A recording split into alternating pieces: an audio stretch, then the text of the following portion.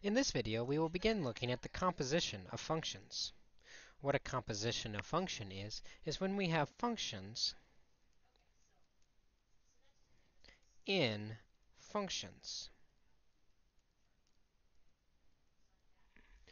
We will use the notation f open circle g of x to mean f of g of x.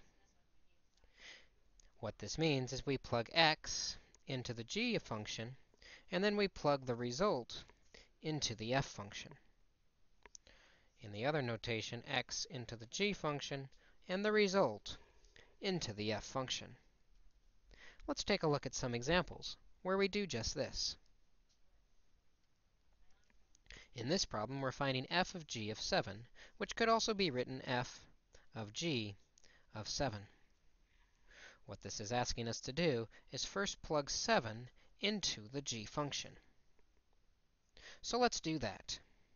When we replace the x with 7 in the g function, we find g of 7 is equal to 7 plus 3, which is 10.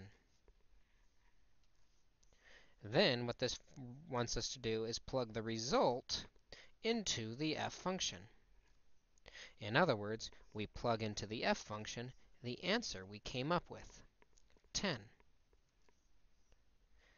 Replacing the x with 10 gives us the square root of 10 plus 6, or the square root of 16, which is 4. Our final answer for the composition f of g of 7 is 4. Let's take a look at doing the same type of problem, but this time switch the order of the g and the f. This means we do the g with the f function inside of it. In other words, we're going to plug 7 first into the f function.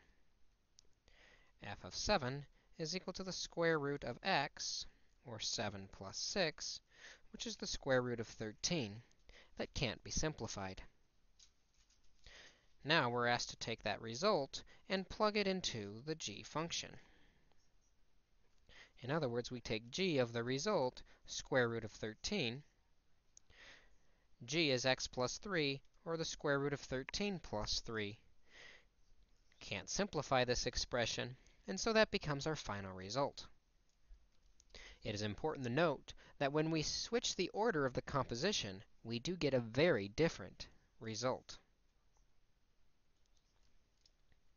We can also do composition at just an x value. Here we take p of r of x. This means we take the r of x, since we can't evaluate it, and plug it into the p function.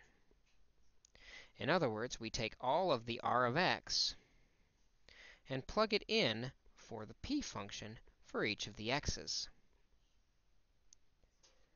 In the p function, we'll see r of x, or x plus 3, which means we have x, which is now x plus 3, plugging the r function in, squared, plus 2 times x, which is the r function, x plus 3.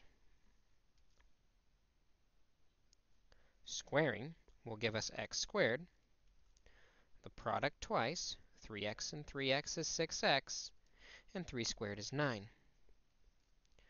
Distributing gives us 2x plus 6. And then we can finish by combining like terms to get x squared plus 8x plus 15 for our function p of r of x. In other words, we stick the r of x into the p function. When we switch the order, now we're asking to take the p of x function and plug it into the r function.